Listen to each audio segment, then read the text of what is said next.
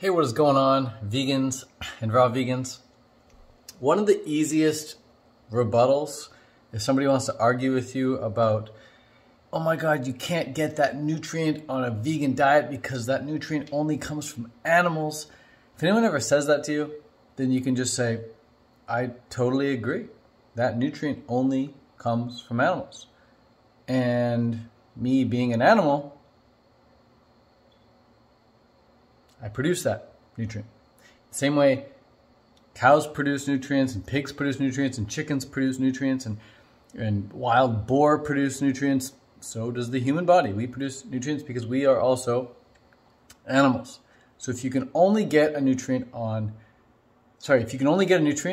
from an animal, well, you're an animal. So your body produces that nutrient. So that's all you need to say. That's it.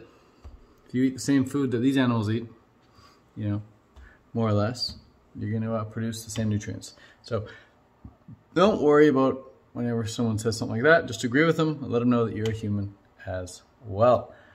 And if you need to supplement, there's no shame in supplementation. There should be no shame in supplementing. If you need to supplement with B12, do it. If you don't know if you need to supplement with B12, do it anyway. It doesn't matter. Like, you're better safe than sorry. Like, what's the worst that's going to happen? Your body's going to have a little excess B12. Like, there's no worries to supplementing something like that. Now,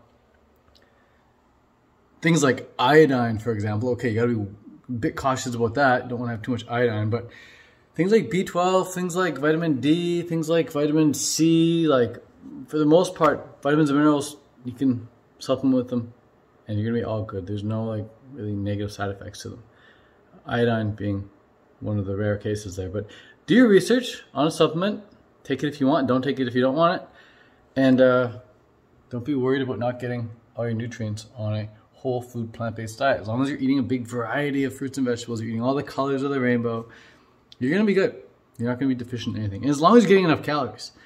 If you undereat on calories, you're going to be underdoing the amount of nutrients you get as well. So get enough calories in.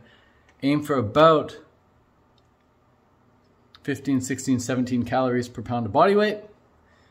If you're trying to maintain your weight, and if you're trying to lose weight, aim for about 13, 12 calories per pound of body weight. If you're trying to gain weight, aim for about 20 plus calories per pound of body weight. And you're going to be getting all your nutrients, you're going to be getting all your protein, you're going to be getting everything you need just from a whole food plant-based diet. Don't worry about what people say about not getting in enough nutrients, especially if you're eating organic.